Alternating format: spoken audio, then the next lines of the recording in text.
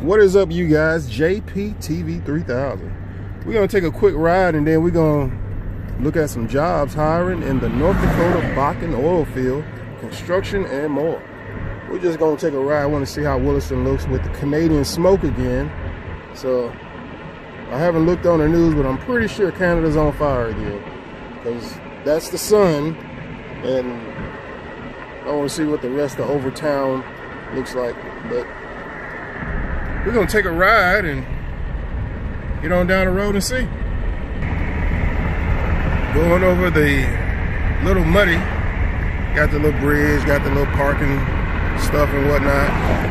But we're gonna ride on through town to the old place I used to work at. There's the train ND yard. You got the CDL classes going on over there.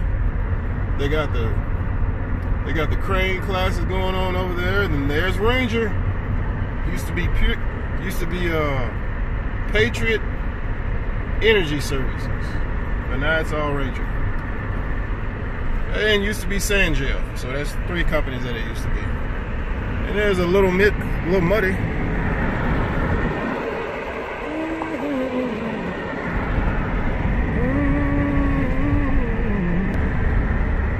There's the old Halliburton Man Camp. Got videos on that somewhere on my YouTube channel.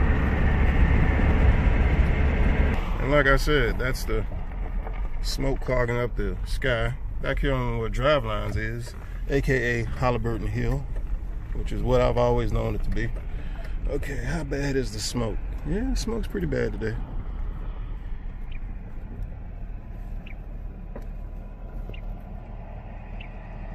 And that's Williston, North Dakota.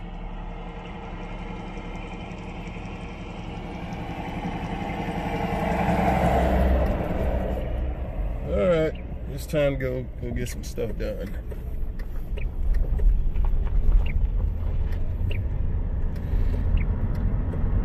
And what is today? July the 13th or something?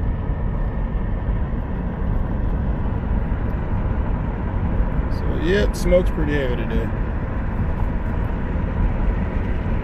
Peace.